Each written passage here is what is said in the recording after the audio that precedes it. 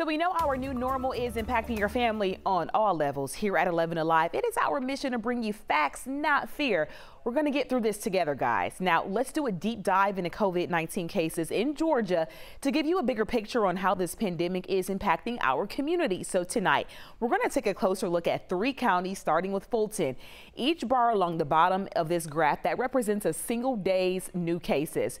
We're focused on this red zone you see here, indicating when we started reopening Georgia.